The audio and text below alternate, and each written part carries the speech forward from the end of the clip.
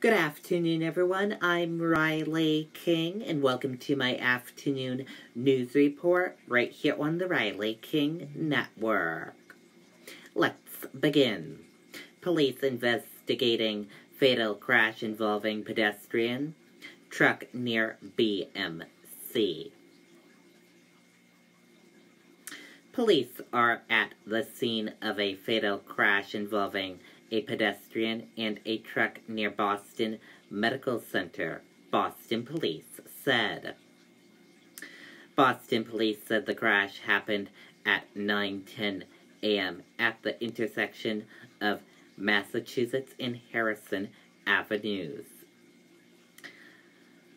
The victim has died. A bicycle could be seen near the victim.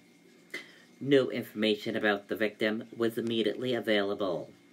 The driver remained on scene and is cooperating, police said. And that does it for my afternoon news report right here on the Riley King Network. I hope you all have a great rest of your afternoon. I'll see you back here later on today for another news report. Goodbye, everyone.